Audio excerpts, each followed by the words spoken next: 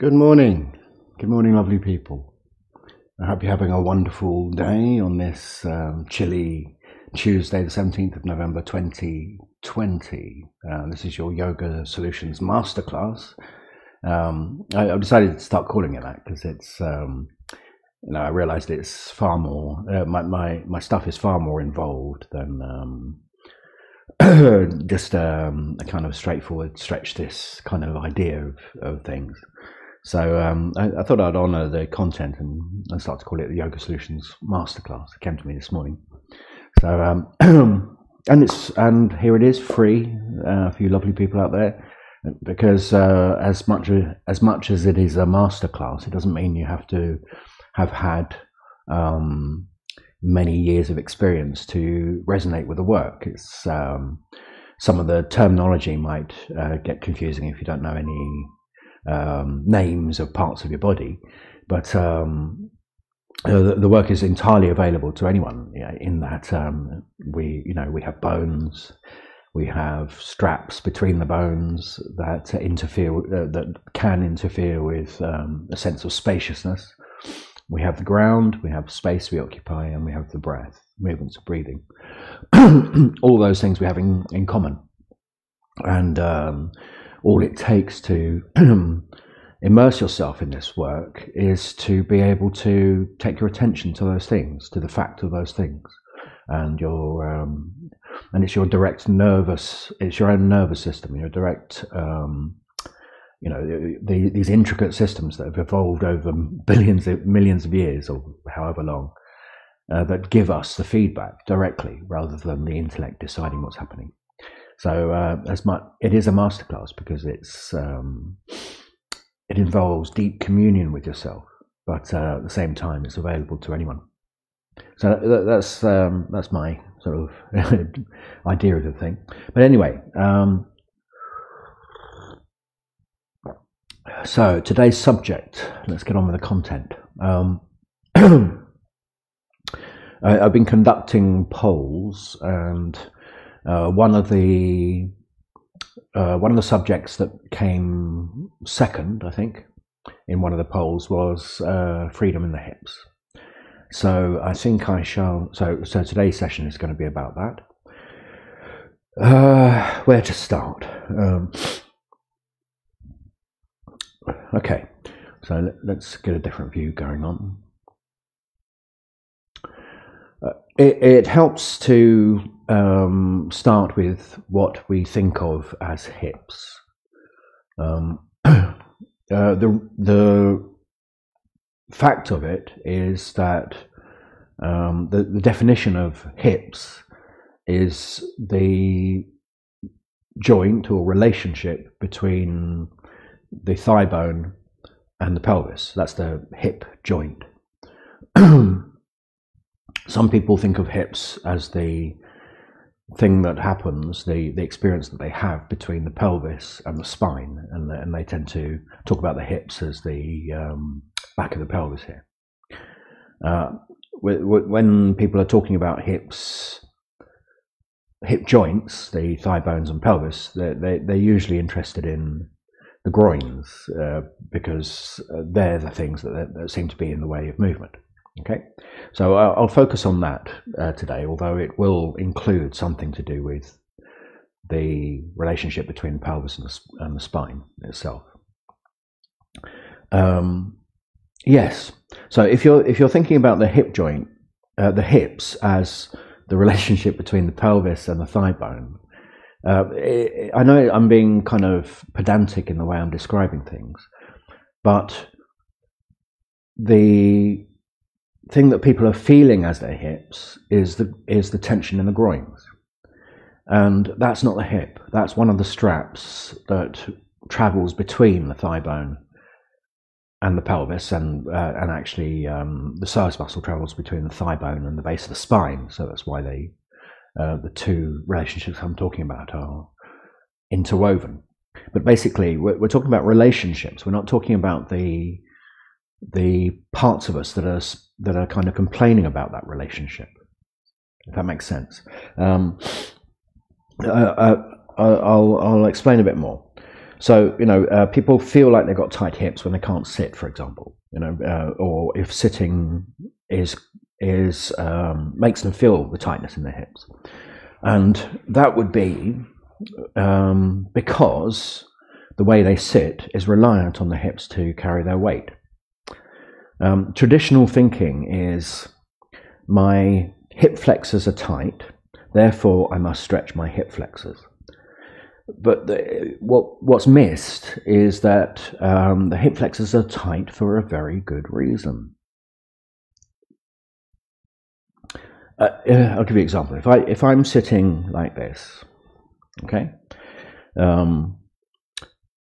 something's got to stop me from falling back, and the only thing I've got available to me is the weight of my legs, and the only thing that's going to stop that will use, if I'm not paying any attention to it, the only thing that will use the weight of my legs to stop me falling back is these groins. And there's a few things involved in hip flexors, but as adductors, there's the psoas muscle that runs from the thigh bone through the pelvis and joins in with some muscles within the pelvis that's the iliopsoas, to connect up through the sides of the lumbar spine. And basically, when you're hanging your weight against your spine, like I said, something is going to have to carry your weight, and it's your groins. And no amount of bullying them into being longer is going to help. Because if, say, for example, you're able to stretch your hips, and the people's issue with their hips is they feel tight and they can't do anything about it, so they push away and nothing happens, right? But say theoretically you manage to make that strap longer, what would happen? You'd be in a more complicated situation where the muscles involved, if you stretch the tendon, the muscles involved would have to work harder to carry the same weight. So you kind of disabled the thing that the body is telling you. It's telling you that you need to be supported, and it happens to be doing it with the groins. Okay, so that sorry if I'm messing with your mind, but this is where the solution lies, in understanding the body differently. It's not going wrong. It's not doing something errant. It's not a mistake. The thing that it's doing is in exact accordance to what you're asking it to do. So the job is to stop giving it that job. Stop giving your groins the job of carrying your weight. It happens when you're sitting, when you're standing. If you decide that it's wrong to have a lumbar curve and you have to fix it by holding the pelvis, then you're going to be using those muscles to lever the base of the spine forwards and hold it there. And that, once again, is going to be causing tension in those muscles. They'll be bracing against the effort of the hamstrings behind it as well. So you might say that, well, that's just what happens, therefore you have to stretch it afterwards, after it's got tight. Yeah, I suppose so. But then, you're stiffening it, you're stretching it, you're stiffening it, you're stretching it, you're stiffening it, you're stretching it. It kind of never ends, and you never really succeed, because you're always working in a way that makes it tight. So, first order of business is how to let them go. And the way to let them go is to organize yourself in a position where they're not given the job of carrying your weight. And apart from that, we also want to be able, when we let them go, we want to be able to experience the space that it gives us when we do let them go. So this is the position I'd suggest. A bit of organization to help, because when you lie down, here's an example of pulling on the hip flexors to do a job. You're deciding to, those of you that have been taught to flatten your back will be doing it with your root, with your pelvic floor, with some muscles around the buttocks and some bracing sympathetic bracing with the groins to kind of pull the pelvis up towards the knees. And you can do that all day, every day, but if you want some space in your groins, you need to not do that. Instead, you can float your pelvis, then there'll be some weight on your upper back. So when you push up away from your feet, and the upper back is anchored down, the head can slide away, so you get a bit of space for your neck and throat. Then when you replace the pelvis, you don't replace it away from you. You replace it close to you, and it'll come back to the ground in a more of a neutral attitude. Now, most people would feel neutral to be flat. It's not. Neutral is when you allow a gentle lumbar curve and a gentle cervical curve so that the spine can be confident in its curves. So that's the arrangement. And still, if there's any kind of laziness in the feet, you're going to be holding your legs up with your groins. And that's not I'm not saying you're doing anything wrong, it's just normal. So instead of catching the weight with your groins, if I said relax your legs right now, they'd probably fall out. You can organize things structurally so that that's no longer true, so you don't need to use your groins. But a way of directly relieving the job of holding the weight of the legs with the groins, the way of doing that is by supporting the legs directly with your hands. So if you take hold of your thighs and imagine you're taking, you've got your hands around the flesh of the thighs, but what you're trying to take hold of is the bone, the thigh bone within.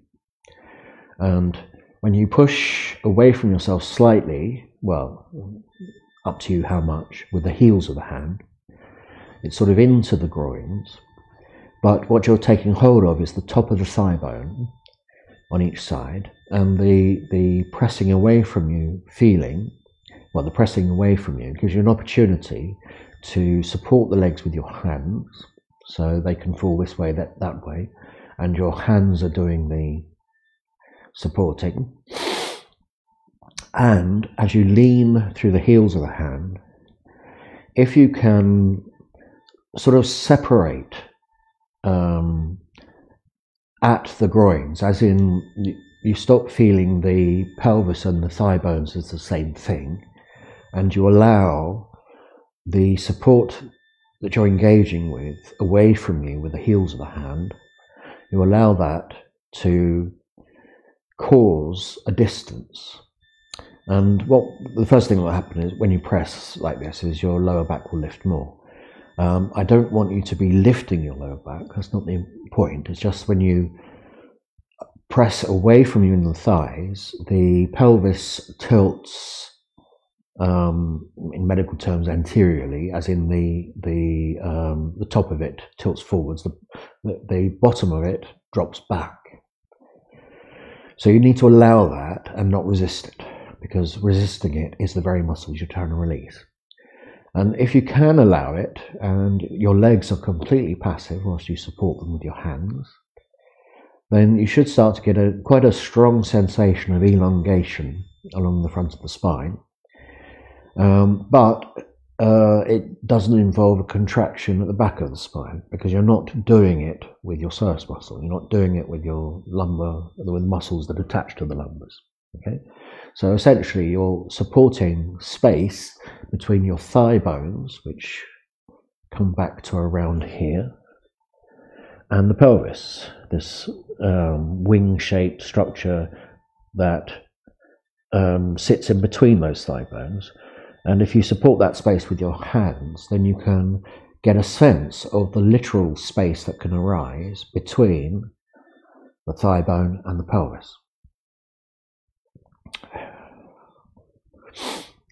So if you settle into that for a bit, and you can refine your pushing so that it's nice for the shoulders. If the shoulders are pushing forwards, that'll be bunched up in your neck.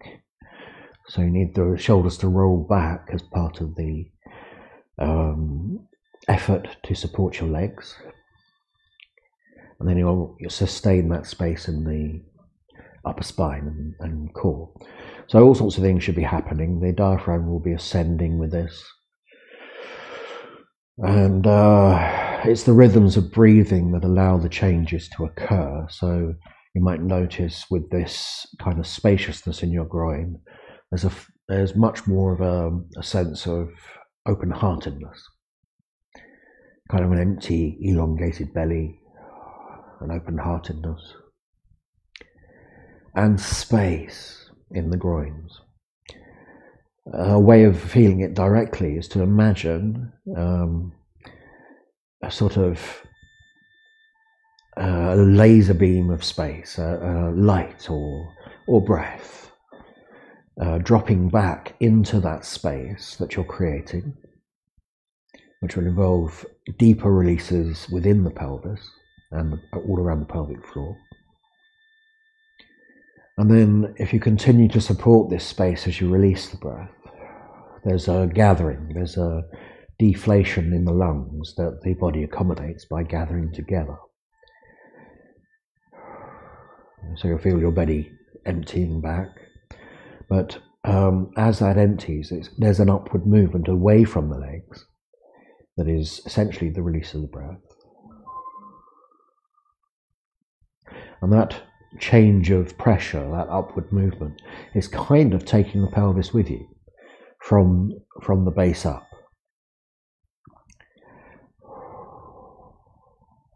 At least it's taking the space within the pelvis up.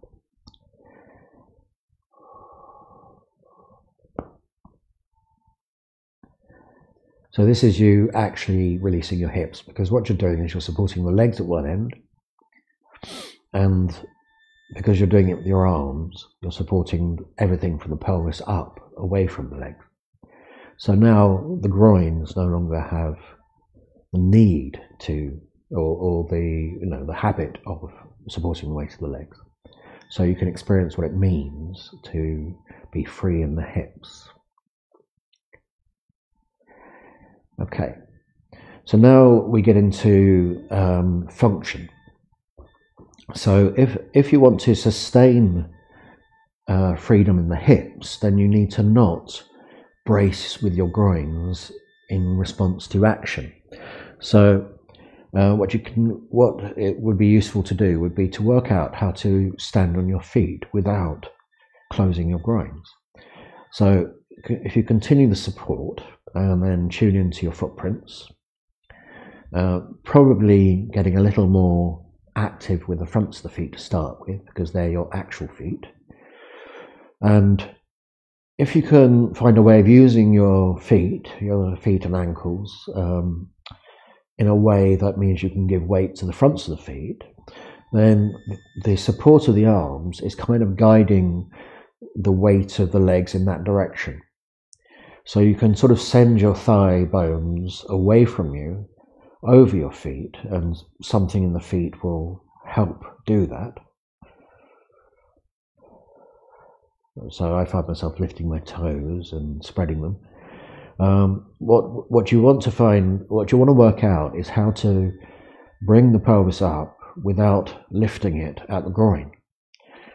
So you sustain that space, you stay relaxed, you stay with the dropping your weight through the upper body, which will happen because the pelvis comes off the ground, but you're also sustaining this length, this distance between the thigh bones and the rest of you. So I started with the fronts of the feet because in order to find support, you need to, like I'm doing, you need to spread your toes and kind of push outwards away from you in order to support up through you, through your structure. And because you're supporting this space at the front, where your feet push up through doesn't have to be against the groins. It doesn't have to make the groins pull together. What it can do is if you can find the direction of engagement, the pushing out, perhaps with a little bit of widening, so a kind of a radiating out feeling from the feet,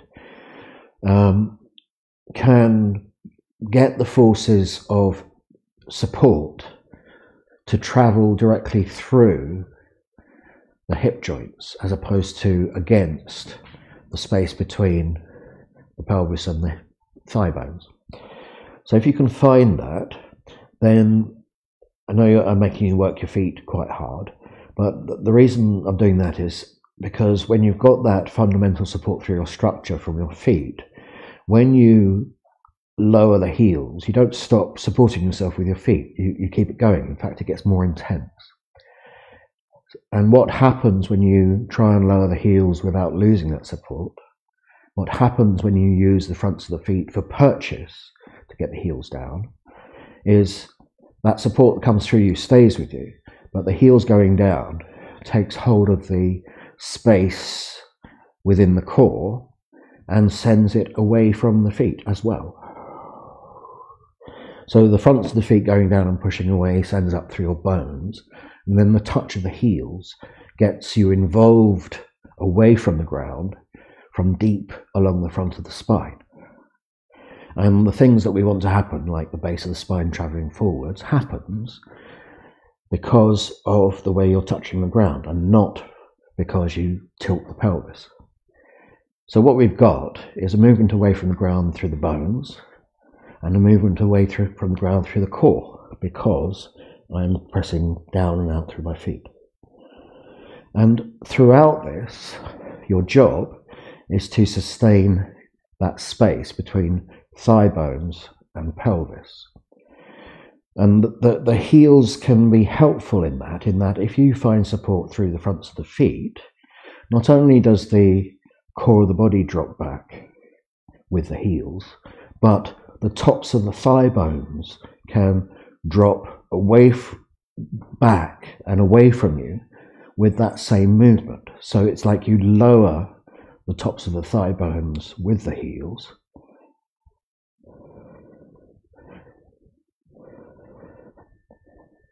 whilst the base of the spine comes up and through them. And this is where the widening action can be useful, because if you use the purchase of the touch of the feet to widen the space between the thighs, you get two thigh bones pulling apart within, but there's a sort of slight rotational aspect to that feeds into the pelvis further back. Lots of work for the thighs in the around the middle, and possibly a lot of work around the outside of the pelvis. But all this time, you can allow space in the groins as you breathe, and that's the time to find it. And as you release the breath, it's also the time to find it. So instead of the groins picking you up, your feet, your core, these core responses to the breath, it's the release of the breath that picks you up. And there's no tension, no holding, no lifting of weight at the groins. So that's one example. I want to give you one more.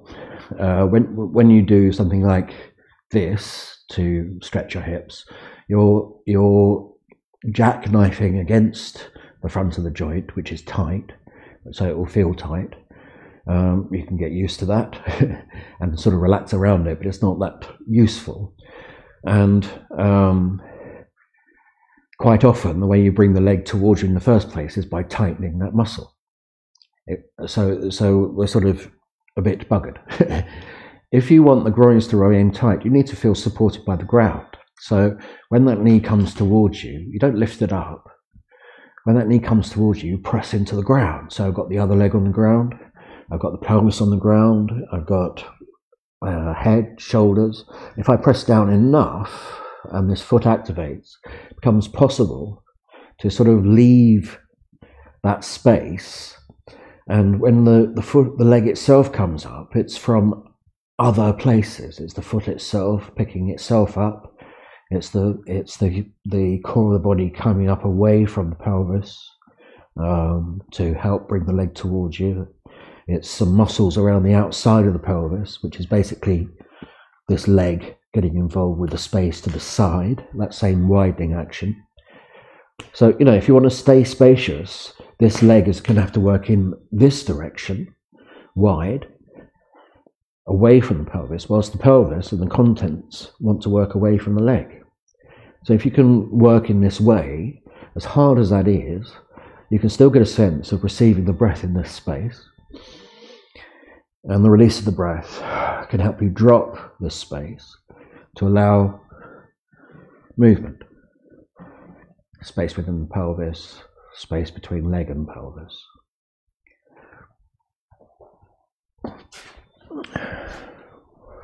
So there you go.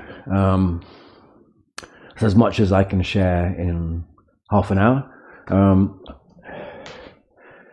Yeah, so essentially, if you're growing, if any part of you is complaining about having to carry your weight, could be your neck and shoulders, could be upper back, could be elbows, knees.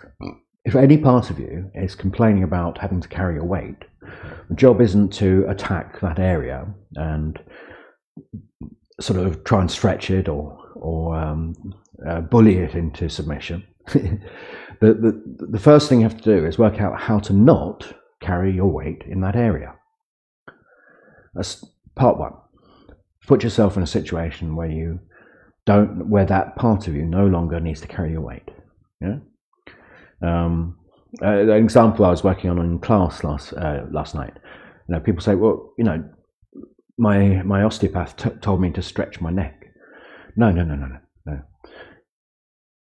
If this feels tight, it's because it's being given the job of carrying your head, and inappropriately. So, sort of pulling on your head to make more of a stress for it is not going to do the job. You might succeed in making it longer, but then you're even more stuck. What you need to do is find a situation. Instead of pulling on it, you need to find a situation where it doesn't need to do the job. So, I don't know, something like that.